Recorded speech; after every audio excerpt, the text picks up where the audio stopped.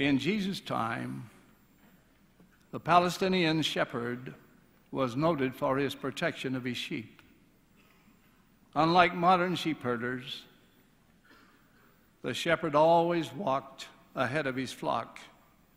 He led them. The shepherd knew each of the sheep and usually had a name for each. They were smaller flocks in number. The sheep knew his voice and trusted him and would not follow a stranger.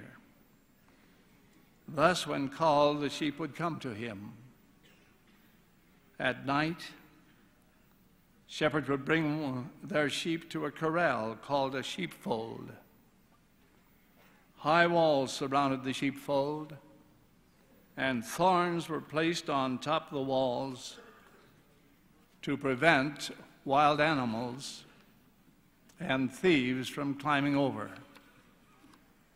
Sometimes, however, a wild animal driven by hunger would leap over the walls into the midst of the sheep, frightening them.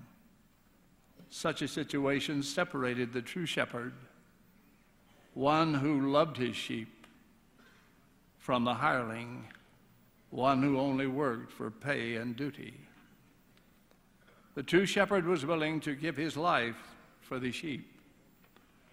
He would go in amongst the sheep and fight for their welfare. The hireling, on the other hand, valued his own personal safety above the sheep and would usually flee from the danger.